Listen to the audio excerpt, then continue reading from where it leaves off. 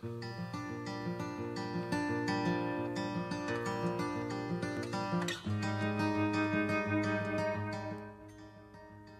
is February the 18th. What happens when we sin?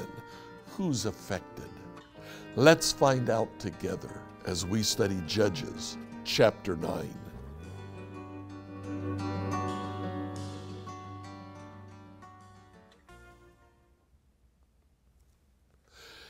To begin our study of Judges 9, the story of Abimelech, we need to start back in chapter 8, verse 29. Gideon's son of Joash returned home. He had 70 sons born to him, for he had many wives. He also had a concubine in Shechem, who gave birth to a son whom he named Abimelech. Then Gideon died, and as soon as he died, Israel began worshiping again the god Baal, and they forgot the Lord their God. In chapter 9, one day, Gideon's son, Abimelech, went to Shechem to visit his uncles, his mother's brothers. He said to them and the rest of his mother's family, "Ask the leading citizens of Shechem whether they want to be ruled by all 70 of Gideon's sons or by one man. And remember, I'm your own flesh and blood." Well, the men of Shechem understood what Abimelech was saying, and so they chased out Gideon's sons and made Abimelech their king. In verse 6, all the leading citizens of Shechem and Beth Millo called a meeting under the oak beside the pillar at Shechem and made Abimelech their king. Abimelech, for his part, found all 70 of his half-brothers and killed them all on one stone. But in chapter 9, verse 5, the youngest brother, Jotham, escaped and hid. Abimelech's rule in Shechem was only about 3 years long, but fairly early, Jotham came out of hiding. And from verse 7 to 21, Jotham stands on Mount Gerizim, and he calls down to the city of Shechem, very close by. And he says to them a parable. He said the trees got together and looked for a king for themselves. They went to the olive tree and said, "You be king over us." But the olive tree said, "I'm busy being productive. I make olive oil. I don't have time to be your king." So they went to the fig tree, said, "You be king over us." The fig tree said, "I'm busy being productive. I have to grow figs." So the trees went to the grapevine and said, "You be king over us." The grapevine said, "I'm busy being productive. I don't have time to be your king."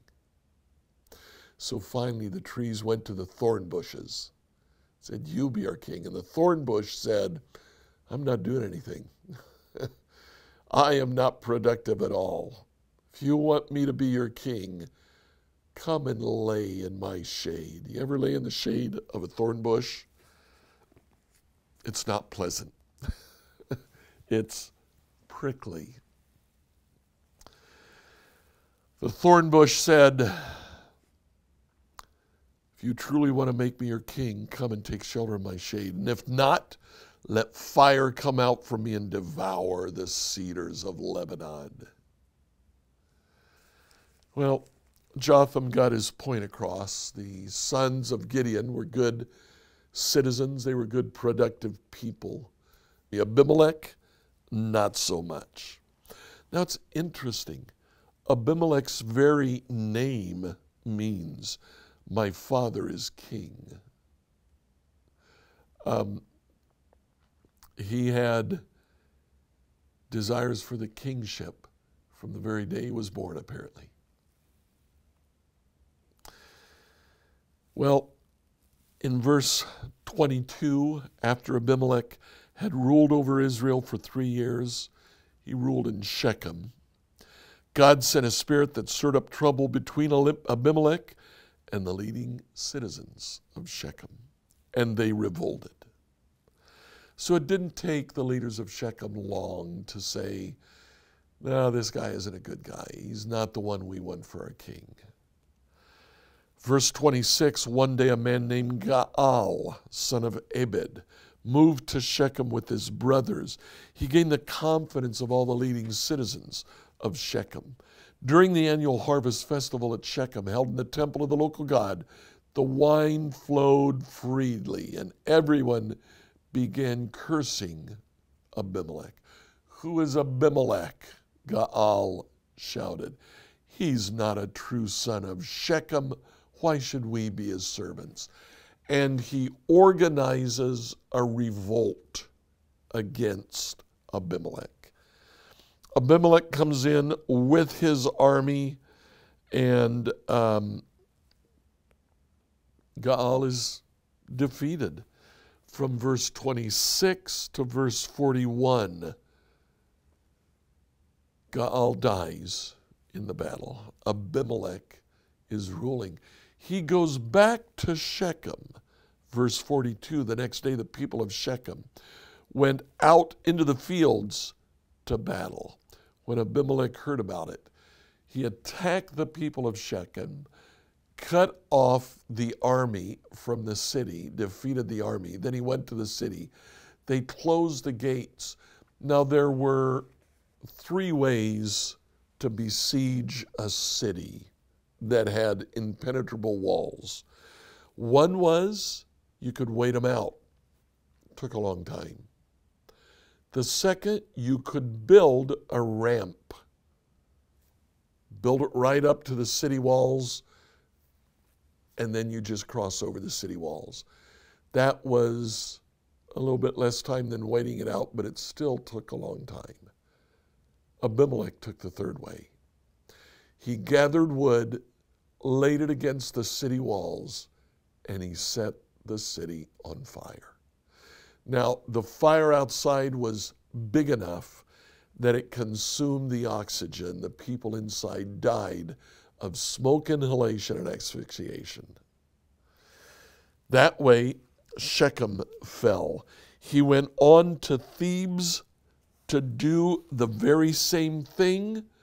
He begins to burn that city, but look what happens in verse 52. Abimelech followed them to attack the tower, but as he prepared to set fire to the entrance, a woman on the roof dropped a millstone that landed on Abimelech's head and crushed his skull. Abimelech didn't die, but he said to his sword bearer, "Run me through. I don't want it to be said that a woman killed me." Now, a millstone would be a large stone about this big around, probably weighing 15 to 20 pounds. It had a hole in the middle that you would set on another stone that had a post in it, and then it had a handle on the top. And you would pour wheat down the hole in the middle, turn it around, and flour would come out the sides. She took her millstone, threw it over the side, hit Abimelech, and Abimelech died. Jotham's prophecy became true. A fire came out from Abimelech to burn Shechem, but also Abimelech died in that. What happens when we sin? It's easy to think that our sin affects us and only us, but it doesn't. It affects those around us as well. Sin sets in motion a series of events. Our sin affects those living around us. Let's be careful of our sin. Sin can destroy unity.